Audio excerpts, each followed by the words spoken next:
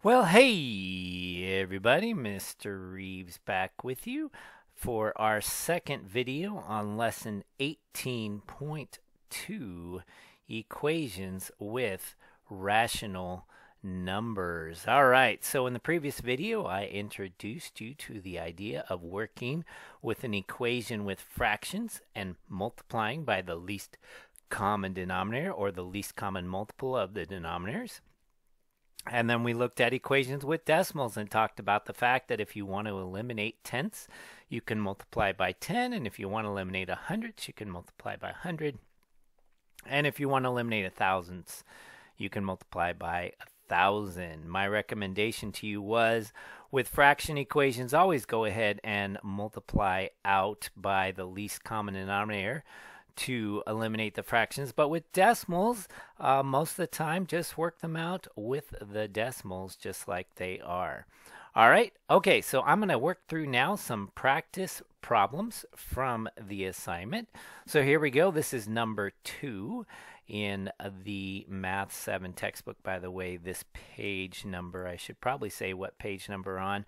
We're on page 568 in the textbook. Okay, so here we go. So we have in number 2 denominators of 4, 1, 4, and 1. Remember, when you have a whole number, the denominator is 1. So this one's pretty easy. I'm going to go ahead and multiply everything by 4. I usually like to write it like this, where I multiply both sides by 4. All right, before I solve that, I'm going to go to this one here and take a look at my denominators. My denominators are 1, 5, and 10. So the least common multiple of the denominators in this case is going to be 10. And then this one right here, well, I've got 11 and 1 and 1 and 11. So once again, this one's a little bit easier because I'm simply going to multiply both sides by 11. All right, so that first step in eliminating those fractions is finding that least common denominator or the least common multiple of the denominators. Now I'm going to go ahead and multiply everything through, which means I'm going to be applying the distributive property. So here we go. That 4 divided by that 4 makes 1. 4 divided by 4 is 1, and 1 times 3n is going to give me 3n minus. Now there's no denominator here to divide by, so I get 4 times 18. Well, 4 times 18 is the same as 8 times 9. That's going to give me 72. All right, well, 4 divided by 4 is 1, so this is going to give me 1n, and 4 times 4 is 16. All right, so here is my new equation with variables on both sides. So let's go ahead and solve it now. Remember, when you have variables on both sides, you find the smaller coefficient on the variable. In this case, 1 is smaller than 3, so I'm going to subtract that away. Wouldn't you know it, I'm out of space. Let's see if I can squeeze it in right here. So when I do this, 3n minus 1, and that's going to give me 2n minus 72. And over here, those are going to cancel, right? And I'm left with negative 16. All right. So now what do I have? Now I have a two-step equation. I'm going to do the opposite operations in the opposite order. So instead of multiplying by 2 and subtracting 72, I'm going to add that 72 to both sides, giving me 2n is equal to, let's see here, well, 76 minus 16 would be 60. So what's that going to put us at? 56. All right, and now I'm going to divide by 2 because that's the opposite of multiplying by 2. And I get n is equal to 28. N is equal to 28. And if I were to put this 28 back into this original equation, I should get the same thing on both sides. A quick check. Let's see here. 3/4 times 28 minus 18, if I'm correct, should be equal to 1/4 of 28 minus 4. All right, well, 3/4 of 28, I can do 28 divided by 4 and get 7. 28 divided by 4 is 7 times 3 is 21. And 21 minus 18, wow, that's 3, right? Over here, I have a fourth of 28. 28 divided by 4. 28 divided by 4 is 7. And 7 minus 4 is 3. Well, would you look at that? That one checked out much nicer than the one in the previous video did. All right, here, I'm multiplying everything by 10. Again, I'm going to distribute that 10. All right, this one, there's only one term to multiply it by. Here we go. 10 times 6 is 60. Plus, let's see here, 10 divided by 5. 10 divided by 5 is going to be 2. 2 times 4, that's going to give me 8b. 10 divided by 10 is going to be 1. 10 divided by 10 is 1 times 9b is 9b. Here we go. Now I got an equation with variables on both sides. I'm going to look at the coefficients and subtract away the term with the smaller coefficient. There we go. So I get 60 is equal to b. Well, what do you know? Look at that. I got the answer there in just one step. Just one step. And if I were to put that 60 back in here, I'm pretty darn sure it would be correct because both sides would be equivalent. All right, last one here with fractions. I'm going to multiply everything by 11. I'm going to apply that distributive property. Well, that 11 divided by 11 is 1, so that gives me 2m plus 11 times 16. I'm pretty sure that's 176. Here we go. 11 times 4 is 44. 11 divided by 11 is going to be 1, and I get 6m. All right. Okay, let's look for the smaller coefficient. That's 2, so I'm going to subtract 2m from each side. All right, those are going to cancel, and what do I have? I have 176 is equal to 44 plus, oh no, I'm going to hit the scroll bar. 44 plus 4m. Oh, it doesn't matter because it's just a picture of the scroll bar. Okay, and here we go. Now we're going to subtract 44 because we have a two-step equation, so we're going to do the opposite operations in the opposite order. 6 minus 4 is 2. 17 minus 4 is 13, so I get 132 is equal to 4m. I'm pretty sure that 4 is going to go into that evenly. In fact, I know so because it ends in 32. 4 goes into 13. 4 times 3 is 12. 31. There we go. All right, so m is equal to 31 right here. That's where the answer for that one. Okay, so again, when you are given an equation with fractions, find the least common denominator and multiply everything in that equation by the least common denominator, and you will get nice new equations with no fractions, but amazingly they still have the same solution, because as long as you do it to everything, whether you add, subtract, multiply, or divide, remember we don't multiply or divide with 0, right? You are going to get a different looking equation, but it will have the same solution. All right, I'm going to clear that out so it's a little bit cleaner. Move this up a little bit here. Okay, now I have decimals. Now again, I'm going to show you what the book recommends that you do, and then I'm going to tell you probably just ignore it. Okay, so if you take a look here, I have hundredths and then I have tenths, right? So the book would say, let's go ahead and multiply that entire equation by 100, because that will eliminate all of the decimals. So we would get 225t plus 500 is equal to 135, and then we're going to have that extra decimal place because we're going to move it 2 times t, plus 1400. All right. So in my mind, this equation is not really all that much easier than this one, especially if you're using a calculator. But let's go ahead and say, okay, well, now I have an equation with variables on both sides. What is my smaller coefficient?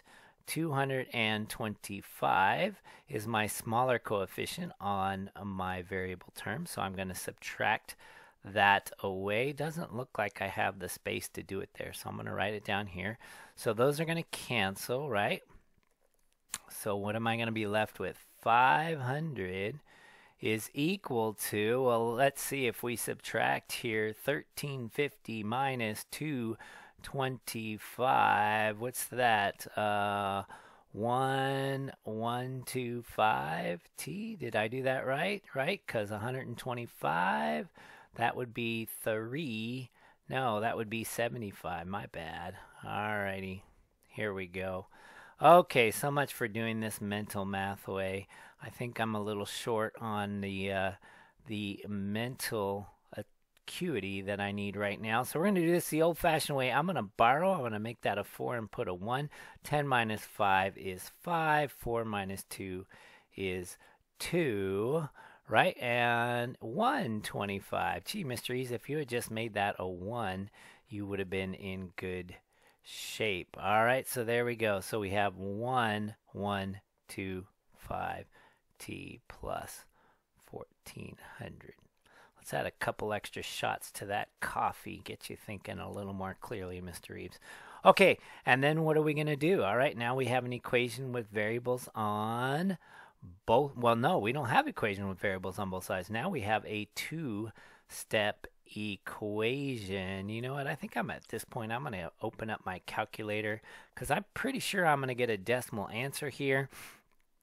And again, I don't think that this method is really any easier. All right, so now I'm going to subtract 1400 from each side. Okay, and when I do that, I'm going to get what? Negative 900, right? Is equal to 1125t. All right, so let's just double check your math because I'm really doubting myself now. 500 minus 1400 is, yeah, negative 900. But now I'm going to divide both sides by 1125.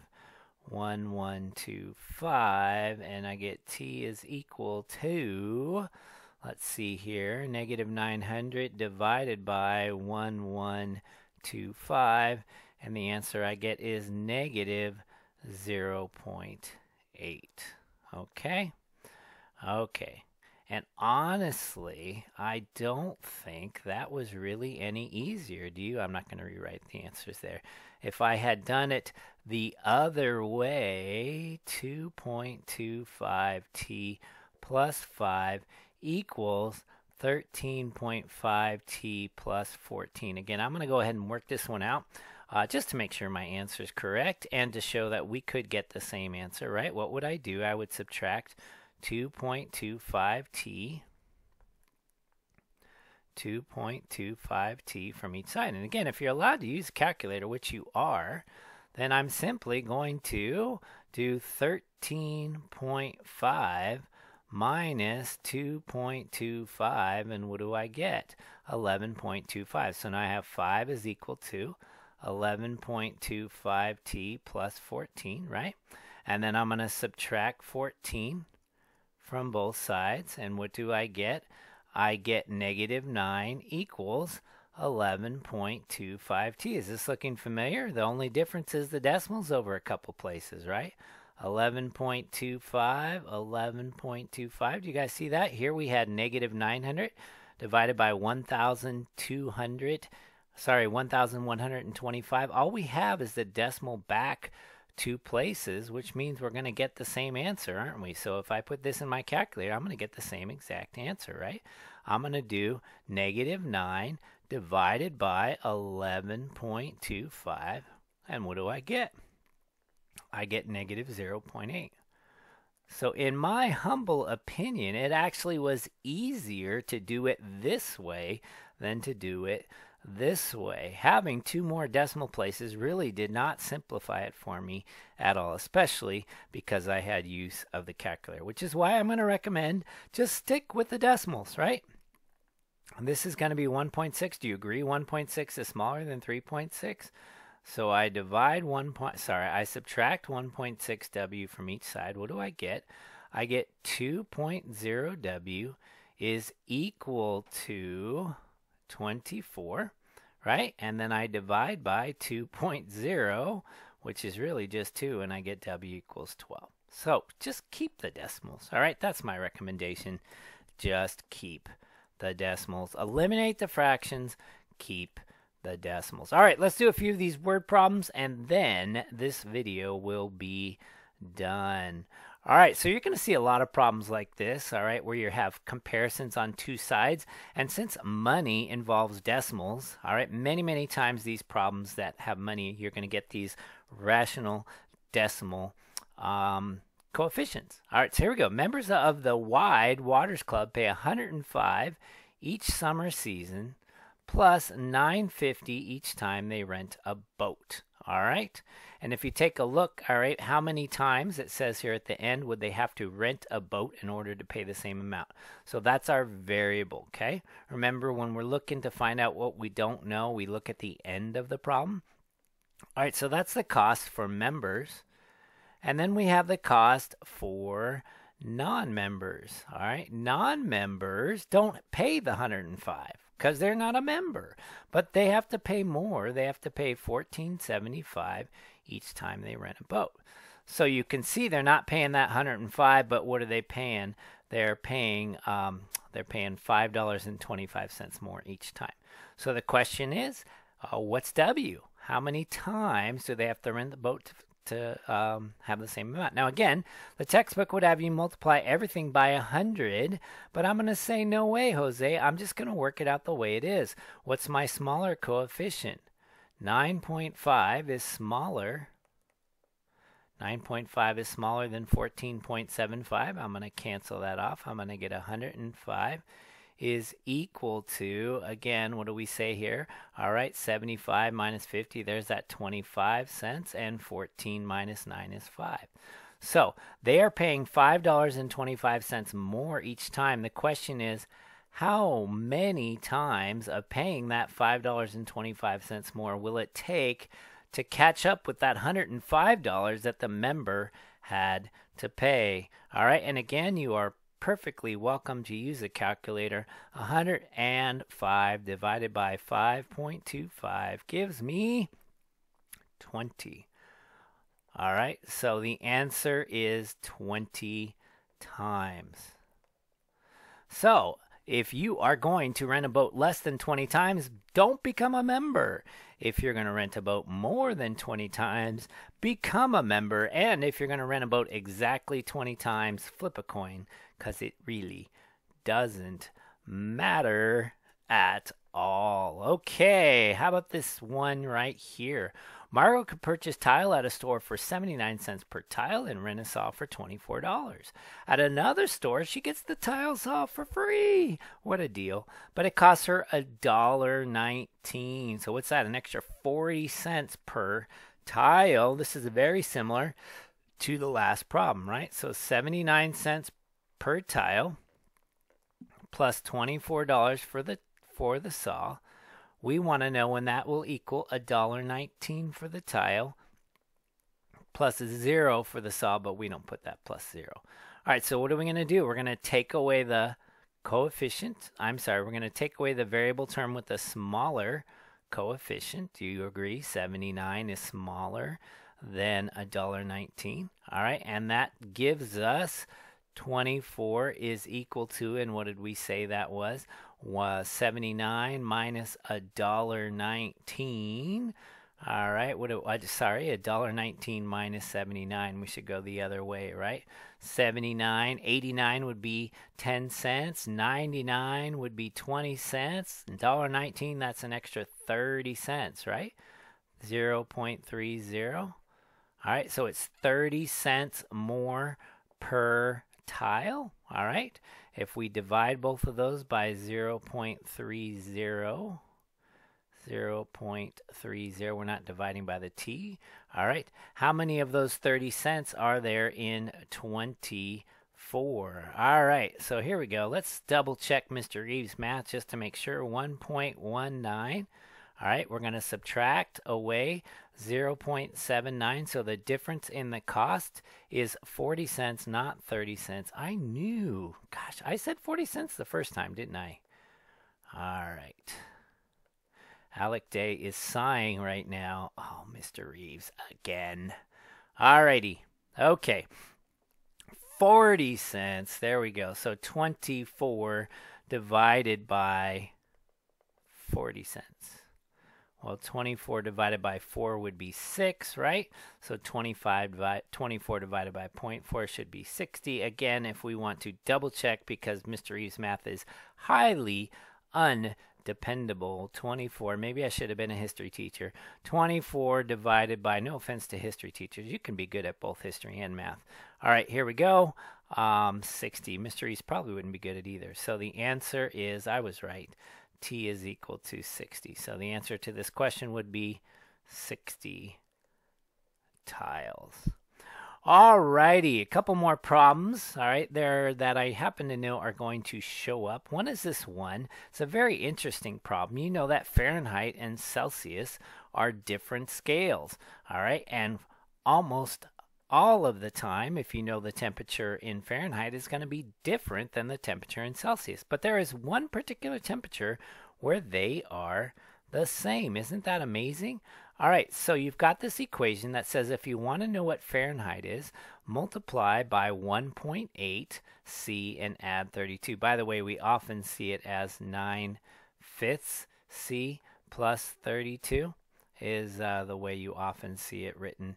But 1.8 is the same as 9/5. All right, if we want to know when they're the same, all right, what we can simply do is either replace C with F or F with C. So if I take this equation, I'm going to write it down here. Well, if they're the same, then F is equal to C. So I want to know when C is equal to 1.8 C plus 32. All right, so that is the equation that I would solve. All right, so what would I do then? All right, this is 1.0 C. Now, in this case, most of the time I always say subtract away the smaller one, right? Now, I got to tell you, in this case, I wouldn't do that because that would make this side 0 and everything would be on this side. So this is an exception to the rule. I'm going to go ahead and subtract 1.8 C from both sides, even though that's the opposite of what I usually tell you to do. And that's going to give me negative 0.8 C is equal to 32. And again, the reason why I didn't is because that would make this side be 0. Then when I divide both sides by negative 0.8, let's do that on our calculator. Here we go, Mr. Reeves' calculator. 32 divided by negative 0.8. When I do that, I get negative 40. C is negative 4. So what does that tell us? That tells us that at negative 40 degrees Celsius, it's the same as negative 40 degrees Fahrenheit. Isn't that crazy? Isn't it crazy to know that the temperature's the same for that one particular number? Everything above that or below that, they are different. And finally, this last problem here. All right, we haven't really talked about consecutive even numbers, consecutive odd numbers, or consecutive numbers at all. So real quick, consecutive means in a row. So if I said I'm going to have consecutive numbers, all right, 1, 2, 3, 4, 5, ... those are consecutive. If I said I wanted consecutive odd numbers, well, then it would be 1, 3, 5, 7, 9, 11, ... And if I said I wanted consecutive even numbers, well, then it would be 2, 4, 6, 8, 10, right? So if you look at how far apart are consecutive numbers, well, they are 1 apart. To get to the next number, you always add 1. How about consecutive odds? Well, they are 2 apart, right? Consecutive odds are 2 apart. How about consecutive evens? They are also 2 apart. All right. So if you were to list 3 consecutive even integers, all right, you'll notice that it says Jared did k and k plus 1 and k plus 2. Well, that would be, ladies and gentlemen, if they were regularly consecutive. By the way, if you're going, well, why is it k plus 2? You said it's plus 1. Because our original number is k, right? So this is k plus 1. This is then k plus 1 plus 1, which is k plus 2, right? And then the next one would be k plus 1 plus 1 plus 1, which would be k plus 3, and so on, right? If we're going to do consecutive even numbers, the first one is going to be k, but the next one's not going to be k plus 1. It's going to be k plus 2. And then the next one's not going to be k plus 2, right? It's going to be k plus 2 plus 2, which of course is k plus 4. So that is how you would do consecutive even numbers. And by the way, that's also how you would do consecutive odd numbers, because they're also 2 apart. And if you go, wait, how could it be the same for consecutive even or consecutive odd? Aren't you going to get a different answer? Well, here's the thing.